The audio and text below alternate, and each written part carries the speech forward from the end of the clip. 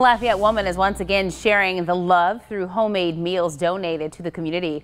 Wanda Clemens, founder of the nonprofit Wanda's Blessings, has cooked several times over the past few years for those in need. Today, she gave out over 40 meals in the old Shoney's parking lot on the Evangeline Thruway to some in the area who are homeless. If I would tell y'all how I grew up, y'all would never know. So this is how I began to do what I'm doing now by giving back to the community, because my mom raised 8 of us and it was hard.